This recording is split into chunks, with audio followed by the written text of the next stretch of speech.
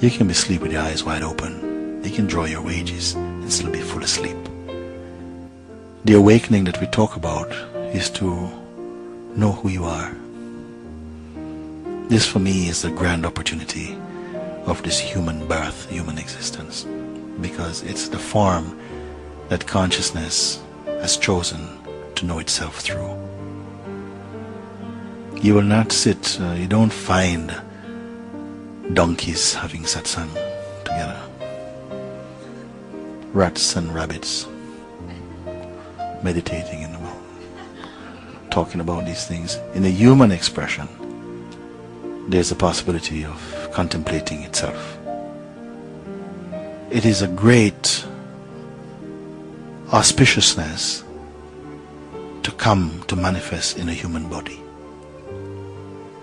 because the consciousness has tremendous capacity to know itself, to diversify and to show off its magnificence in the human expression. But it also falls asleep. You see.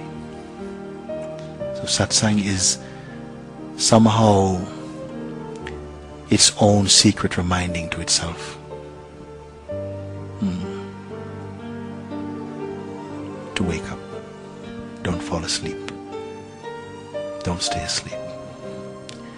Wake up and enjoy the dream as dream. Don't enjoy the dream as reality. This is what I see.